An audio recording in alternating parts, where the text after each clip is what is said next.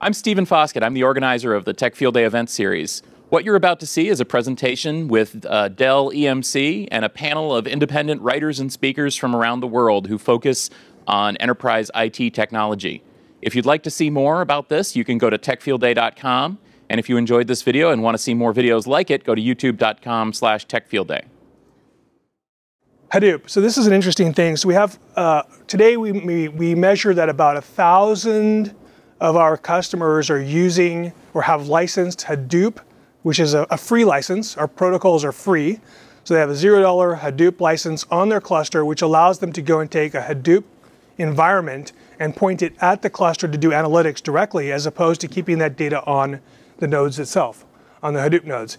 Now the advantage of that is that I can do in-place analytics. I don't have to go and actually read data out of the storage system into Hadoop cluster and do that loading, and then actually go and do transformation or some kind of analytics against it and then put it back, which is what really consumes a lot of time. Imagine if I have a Hadoop cluster and I have a multi-petabyte data set that I want to go and analyze.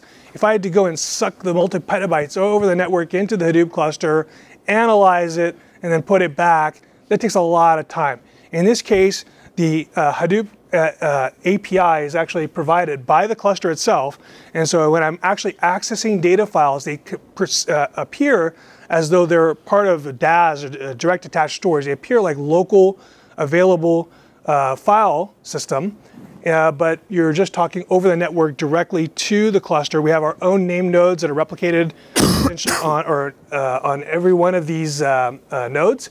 And so you have complete availability that if any node goes down, it's not like you lose namespace access.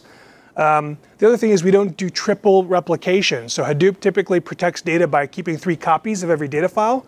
We don't need to do that because we do the striping and the erasure coding within this cluster. So it's a very low cost way, low footprint way for customers who have a lot of Hadoop data to provide high performance, no need to do the loading analytics. And you see this at really a couple, maybe 200 terabytes plus, this becomes interesting.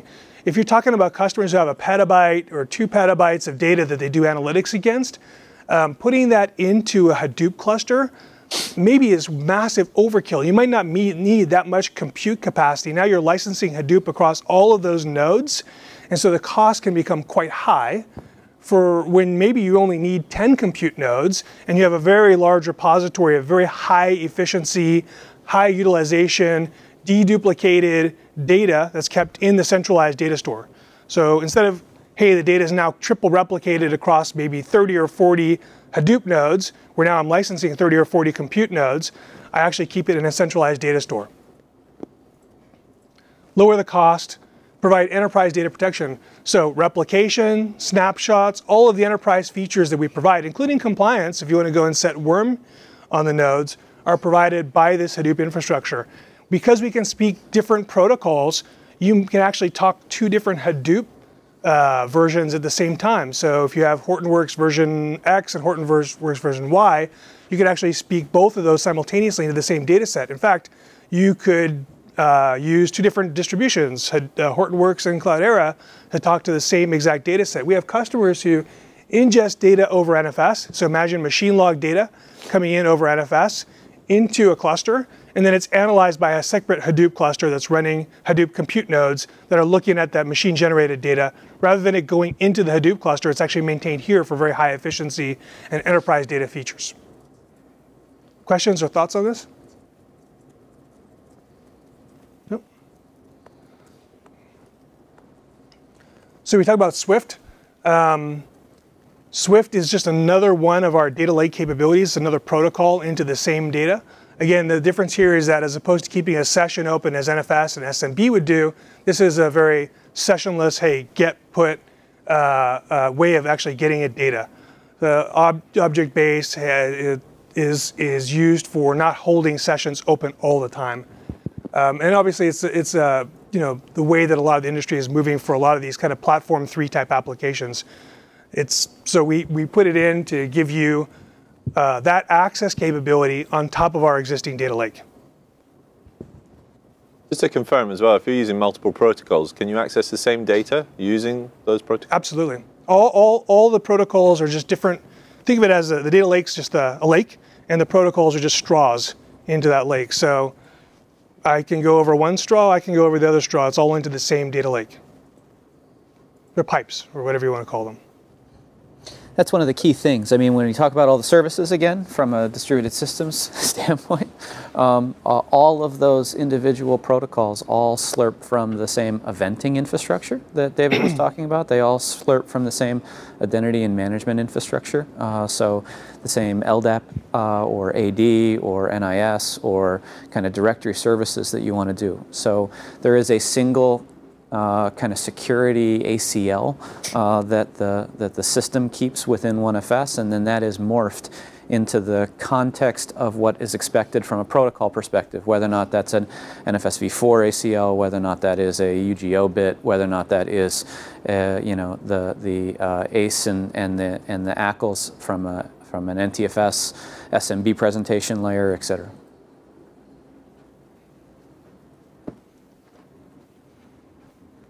Okay, so you asked about some of the things we provide in terms of cluster reporting. So this is an example of InsightIQ and what it can do from a performance or from a capacity reporting perspective. And then of course we have capacity forecasting and trending capabilities to show you how fast you're using the cluster and when you're going to run out of space potentially. But we do, oh actually I don't have it in here, but there's performance graphs as well. I should have put it in that show you basically how the cluster is basically performing, and you can basically take a look at that historically as well. All that information, again, is available over the API. So if you wanted to go and take all of that information and pipe it into some kind of another graphing tool of your choice, you can do that as well. The SD Edge, this is the virtualized version of our product. You asked about whether there's a free version that do it at home. That's the free version. It's up to 36 terabytes, I guess. I didn't know that it was up to 36 terabytes these days, but it doesn't include the replication capabilities, Smart Lock, which is our compliance, or cloud pools. So if you want to use those three features, you have to use the paid version. Very inexpensive. The intent here is not to really drive a lot of revenue around the SD Edge or the software version of our product. The intent there is to make sure that's ubiquitous, driving more and more data into our core. So 36 terabytes, up to 6 nodes. This one has formal support, whereas the free version, you can go to our community site and basically ask questions, and end users can kind of help each other. Support does log on there and provide some information about, hey, you know, if you had some issues, common issues, we could go and help you with that. But that's kind of the difference between the two. So there is a free ticket at home if you want to go fire up an Isilon cluster on your set of laptops at home, or you're with some JBOD plugged into it. You could do that, or on a white box servers that you have at home. You could go and download this directly off of the Dell EMC pages and go set up your own Isilon cluster and knock yourself out. What's the rough price point on the paid version? I'm trying to remember the exact number, but it's a few $1,000s. Ballpark? You know, basically, yeah. It's not very expensive. The intent there again is not to, you know, not to drive a lot of revenue out of it. The intent there is that if you have thousands and thousands of retail locations, we want to make sure that you can put a point of presence in each of those retail locations and then drive that data, sync IQ it back to the core, either for long-term preservation or for doing analytics or for whatever purpose. You're not usually just going to just keep it at the edge. What do you think about its applicability for mid-market businesses that just have small single stations? Yeah, we think it's a great idea. The only, and actually it's nice in that because it runs in a VM, you can run other VMs on that particular white box, and that they can basically be hyper-converged. So applications, storage, all on a same 3-node cluster. So three white box servers, if you will, where some of the drives are dedicated to OneFS for providing shared file services, and maybe some of the drives are provided to other applications that are running on the same server. So you'd see this as a good option for your little 100, 200 person shop wanting that kind of feature set? It could be. We also have another version of our product which we call the channel bundle, which is a very low cost X210. It's the smallest node that we have, and it's basically a 20K or 25K solution for the smallest node capacity we have, which is 36 terabyte raw. So a good upgrade option if they want to start with the paid SD and then move on. Mm-hmm. Exactly, yeah. Thank you. Yep. For InsightIQ and for Isilon in general, yeah. Has the UI moved to the new HTML5 based, like Unity style interface? Are we moving to HTML5 for that? Are we HTML5 for InsightIQ? It's not HTML5 today. You will see us over the course of the next release or two change not to the same framework that Unity is using, but to the same kind of design paradigms as we up-rev the infrastructure that Insight IQ sits on, as well as the UI. And frankly, you'll see the two come together, at least from an infrastructure standpoint, more and more as time goes forward. So this is basically an architectural drawing of how the SD Edge works in terms of actually running inside of a virtual machine. vCenter used to control it, v1fs management. Again, the minimum requirement is 3 servers because we need a quorum. So we need to have at least 3. We can go up to 6. Each of these basically consumes some amount of virtual CPU, and it consumes some amount of VMDKs. But there's no single points of failure in this system. And from all intents and purposes, this looks to the administrator like a physical Isilon, except that it's just running in virtual machines. So would you use the hypervisor storage itself, like local disk inside each hypervisor? That's right. The VMDKs that are from the local disk inside the hypervisor, that's what's consumed by the SD Edge. Cloud pools, again, smart pools is a way of moving data into other nodes, and then cloud pools can move that data off into a public cloud or into a private cloud, or your, if you want managed service like a VirtuStream. And that data, again, the metadata is kept here, so if you run a file system scan over here, you'd still see that all of the data files are in the place. Now, I'm kind of low on time, but I do want to point out again that our focus is really on verticals and vertical applications. So we call them horizontals because they're not just verticals, they're not just horizontal workloads, but if you look at any of the verticals that we operate in, there's a number of different horizontals, whether they're home directories, archives, or commercial HPC, and in each of them they kind of mean different things. So in, for example, media and entertainment, you might have a media archive, but in healthcare, an archive would be a PACS, or a home directory file share might be the equivalent of a PACS system. And these are where we focus our efforts. So when we go and we talk to our customers, we talk about their specific workloads and how our node types accommodate those specific workloads, whether they be archive, home directories, analytics, geotagging, hosting, quant type things in a financial services environment. We basically optimize our product around different solutions for specific verticals. Let me click forward. From a TCO perspective, the ability to go and consolidate all of those filer environments into a single filer, again, it eliminates white space, it eliminates basically islands of storage, and allows you to share resources, whether it's performance or capacity across the node. And actually, when you go to manage it, you're managing that cluster as a single infrastructure, as opposed to, say, 10, 20, 30, or even a couple dozen filers. And so it becomes much easier to manage from an operational perspective, and we drive operational costs down. And so we have an IDC report that talks about the actual cost to manage and cost to operate a cluster. And we just show that the Isilon way of doing it, which is this single global namespace way of actually consolidating things into a single cluster, can reduce CapEx by 41% and OpEx by 48%. Competing technologies basically have all of these different filers, then you might be using varying levels of capacity in each of the different filers, each of the different aggregates, volumes, file systems. Some of them might be full, some of them might be somewhat empty, some of them might be consuming a lot of performance, but they're all basically captive to that particular filer. And so this filer can't access capacity on that filer because that's just not the way they work. Volumes don't span filers or controllers. And so the point also is that as you grow an Isilon cluster, as you know, over time, the cost of storage tends to decrease. So our actual node prices also decrease, kind of at the same rate as the overall cost of storage. So I don't have to start by saying, hey, guess what, on day one, I have to guess how much capacity I need and go buy a frame with that much capacity. I buy how many nodes I need for the performance and capacity I need on that day. And then I add nodes over time. And if this is over a 4-year horizon, each of those years, the node prices tend to erode.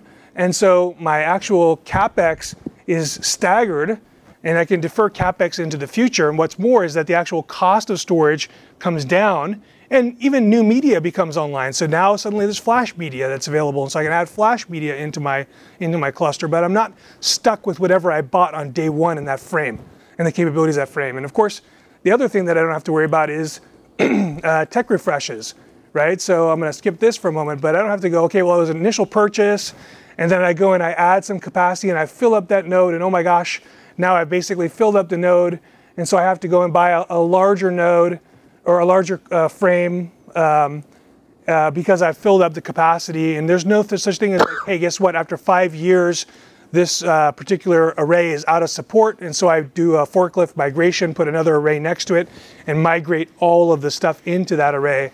It's just add nodes in, and then take nodes out the back. So as nodes age out, you take them out, data is migrated into the new nodes, it's automatically rebalanced across the new nodes, and it just makes migration a thing of the past. There's no more migrations here, there's no more kind of forklift upgrades. All of that stuff that you see with traditional arrays goes away. Questions, thoughts?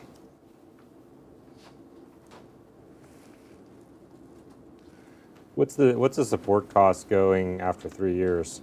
What's the incremental upgrade or uptick? It bumps up about, like for us, it's about a 4% increase over what your initial 3 years was. It can vary depending on customer. Over year, or does it go? You know, so if I'm running this thing year 7, what's the cost of support look like? Almost the same as year 1 for a lot of customers. It's kind of variable. We're trying to move to more of a fixed support model, so that year 1 through 3 is at one rate. And then years 4, 5, 6, and 7 is at a slightly higher rate, but it's fixed. It doesn't. It's not like every customer sees whatever they negotiated.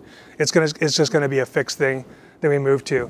But the net is that it's not that different. There'll be a slight bump because we want to encourage you to move off of older technologies onto newer ones. But it's not like, oh my gosh, all of a sudden we triple. Now, there's some variability in there, but we're obviously moving to standardize that to just a very simple model going forward. So hopefully that answers your question. Yep. Now, of course, as we bring new operating systems on board, or as we stop selling nodes, if we stop selling a node, we'll only support it for a certain amount of time. So it's 5 years from the date that we stop selling that node. So if we've moved from when we move from the NL400 to the NL410, when we end of life the NL400 or the X400, then basically for 5 years it'll be supported, but at that point we're not going to support it any longer. So you'll have to move to a new node type after that 5 years. Take the node out, put a new node in. And that's as simple as it gets. The data will migrate over, everything's good to go. We're not going to maintain a node and support it forever, because obviously the capabilities of even the components inside just change, and just keeping spare parts around for nodes that are 10, 15 years old is just not feasible. So the net is a number of customers look at our products and they say, this allows me to manage petabytes of scale with a tiny staff and scale easily, so we don't have to worry about creating and managing volumes or managing a bunch of other things that create cost. That's CapEx. Provisioning maybe takes an hour, but before it took 3 to 4 hours a week. Storage allocation is used 5 to 6 hours a week, and now it takes us 6 hours a year. Actually, a lot of the customers who tell us that these are just simple operations, and really one of the reasons that people like the Isilon infrastructure architecture is just so simple to use and so simple to manage. And the price points are just, if you really look at, what other controller-based filers provide from someone asked the question, how much is raw versus how much is usable? The raw to usable, that ratio on just simple controller-based solutions tends to be pretty poor. And the fact that we can get into the 80 to 90% range in terms of usable storage is actually pretty unique in the industry, and we're pretty proud of that. So that's the end of the presentation. And so hopefully we answered all of your questions. If there are any other questions that you have, John and I are here to answer them, so feel free to fire away. There's a pretty dense overview of our features, so I ran through it pretty quickly. But then, John really highlighted the complexity that you have when you're trying to do things not just across one controller, but you're trying to actually orchestrate and provide consistency across 100+ controllers, where each one of them sees a piece of the entire thing, but they all basically collaborate together to provide single services that span across the entire cluster. I could take a snapshot of an entire, I don't know, say like 20 or 30 nodes section of a cluster, and that has to be coordinated across all of those nodes.